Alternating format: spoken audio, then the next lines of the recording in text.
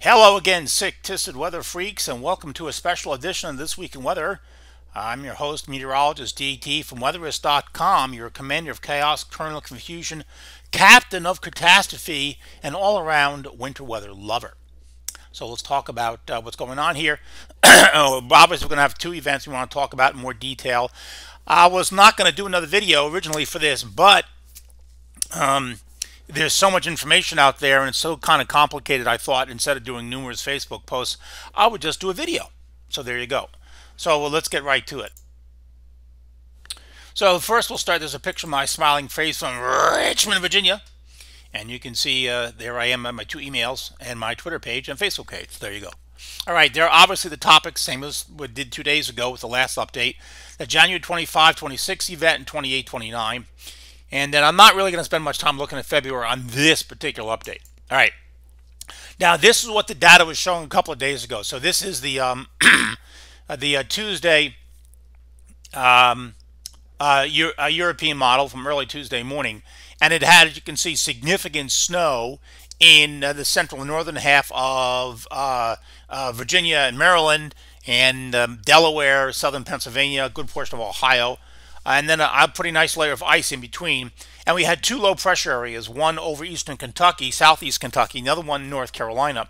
And it looked like the primary low was going to weaken in Kentucky and the secondary low was going to take over in North Carolina and keep it a snow event. And as a result, we saw something like this. That's what the model was showing with regard to the snowfall in the central and northern half of Virginia. And notice pretty good snow there in eastern portions of West Virginia, Maryland, Delaware, so on and so forth. The GFS didn't have anything. It had a pretty weak system and then going to a little bit of snow at the end. Very flat looking system. Not much amplification there. Not nearly as much precipitation as on the European.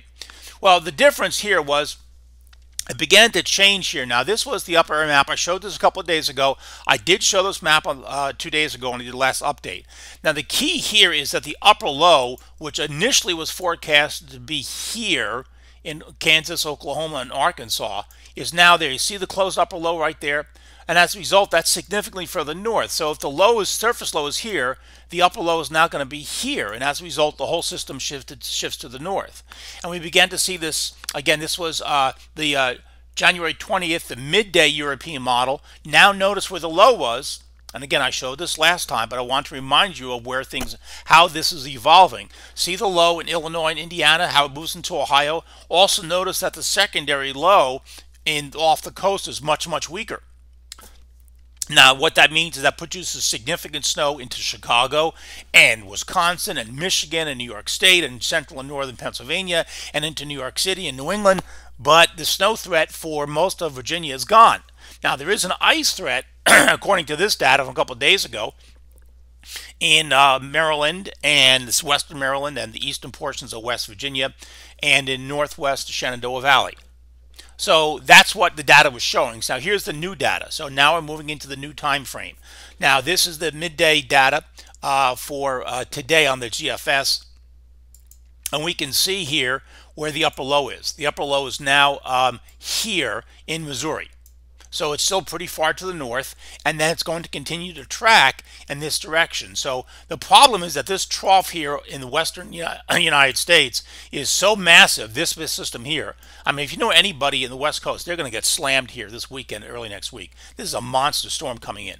But because it's so big, when this comes down like this, a trough, you get a ridge here. See that ridge there?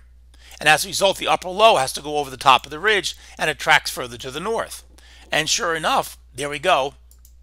The energy is now much weaker. You can see it is falling apart because this system is already coming eastward. But there is enough energy here to keep this system intact, and it goes up through Ohio and Pennsylvania, and it weakens and it falls apart, and we'll see that in a second. But it stays well to the north, and that's the shift to the north. So here we go. This is now this is a Monday morning. Now we have rain in North Carolina, Southwest Virginia. Temperatures are too warm for anything but rain. It's a chilly rain, but rain. And then all this rain back in here. You can see back in Kentucky, Illinois, southern Indiana, that sort of thing. And then now the next image is going to take us into This is Monday night, and we now have a raging ice storm, a freezing rain ice storm in the northern half of the Shenandoah Valley. As you can see, that red is ice, freezing rain. The purple is sleet, and the blue is snow. So we do have some sleet in Winchester and Martinsburg and the eastern panhandle of Virginia. Notice most of Pennsylvania at this point is snow, but so is Frederick and Hagerstown and maybe Westminster and Towson. There's still snow, but they won't be for long. Now look where the surface low is. The primary low is almost gone completely. There's almost nothing here at all. So that's gone. And the primary low, look what it is in Indiana. Monster snow, well, not monster, but major snow here in Chicago. You can see that going into southern Michigan and northern Indiana. And this low is going to track in this direction. It's going to weaken, but it's going to stay well to the north. But meanwhile, the cold air is entrenched. This is valid 1 a.m. on Tuesday. And the freezing rain is now pushed to the north, but it's still falling in much of Maryland, north and west of D.C., up to the Pennsylvania-Maryland border, and then eastern portions of the West Virginia Panhandle and far northwest Virginia. Moderate snow in northern, southeast Michigan, much of Pennsylvania. And then as we go on, finally, you can see it pushes up. The snow spreading into New York City, New Jersey, Connecticut, that sort of thing. Then the ice event is over by Tuesday morning for Virginia and Maryland, and Northwest Virginia, Maryland, Eastern West Virginia Panhandle. Now that's the snow, which is a decent snow amount. You can see it's pretty big snow here on the GFS. I think this is overdone. I do not see out of this kind of event 20 inches of snow in central Pennsylvania. I think that's crap. I mean, that's just, but you know, you could see 10 inches out in there. Yeah, Ohio to 8 to 10 inches. Yeah, very reasonable. Sure, I can see that. I just think this is overdone. The main threat here is the ice. Look at the ice here. I mean, holy cow. 0.57 in Charlottesville, 0.6 in Staunton, 0.4 in Winchester. I mean, this is right. The Shenandoah Valley is going to have an ice storm, and a pretty bad one.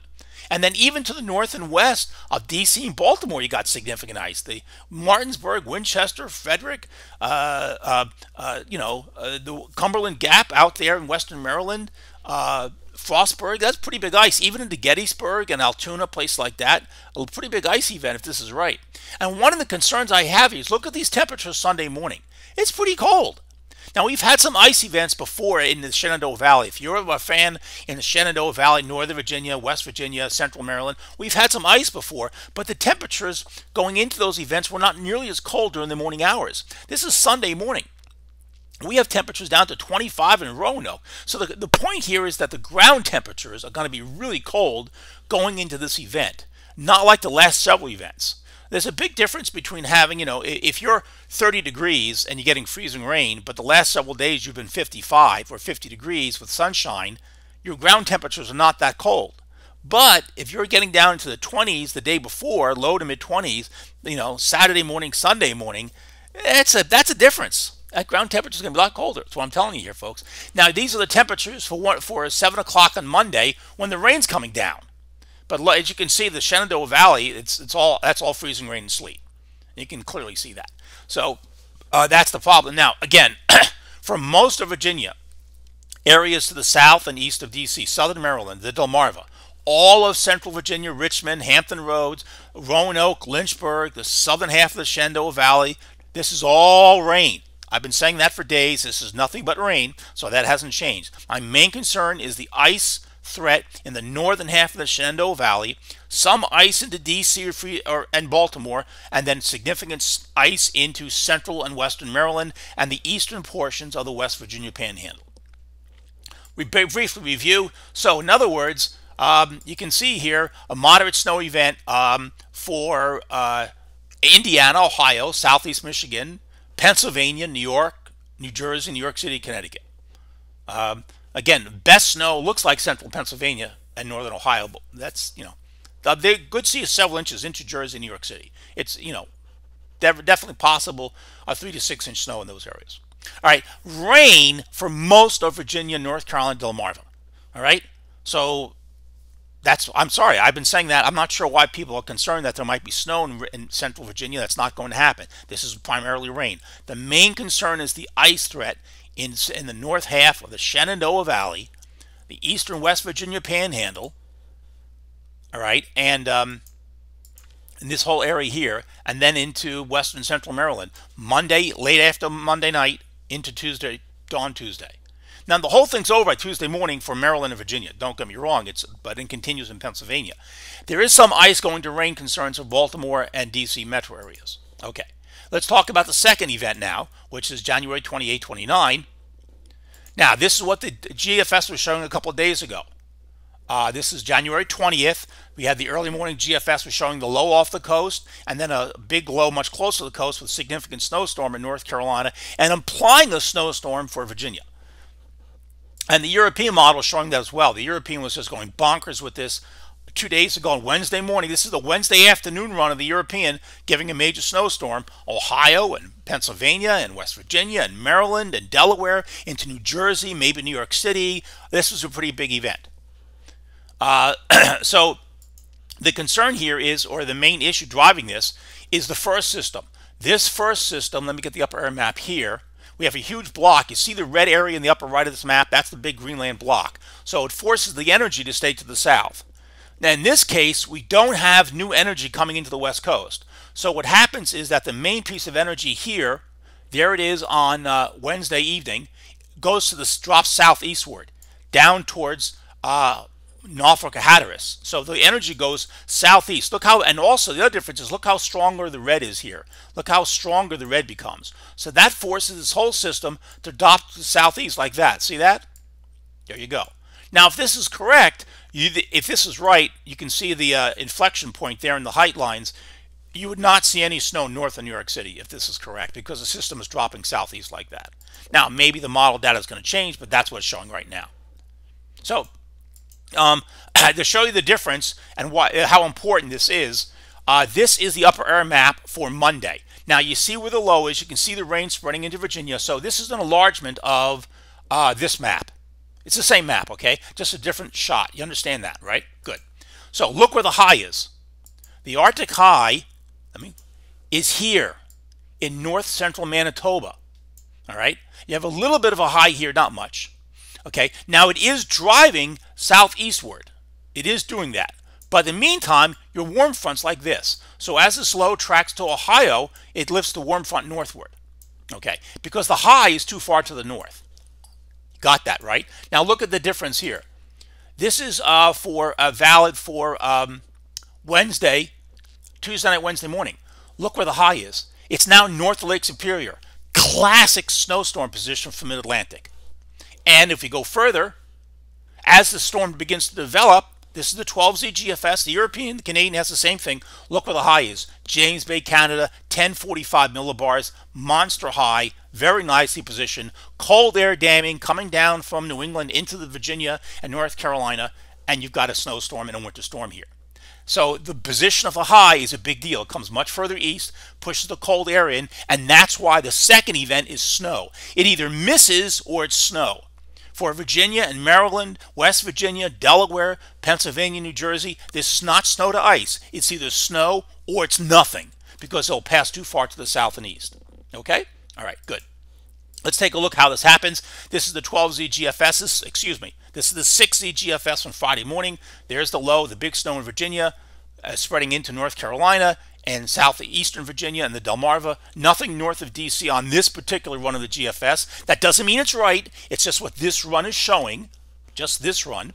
And then this is the 12Z GFS. As you can see, the primary low, very weak in Kentucky, 10, 11 millibars. There's the monster low here off the coast. You can see it here. So this is the primary there. The secondary low forms here, and there it is bombing out on Thursday evening, afternoon. You can see that. Now Hampton Roads, you can see, is all rain and all in here.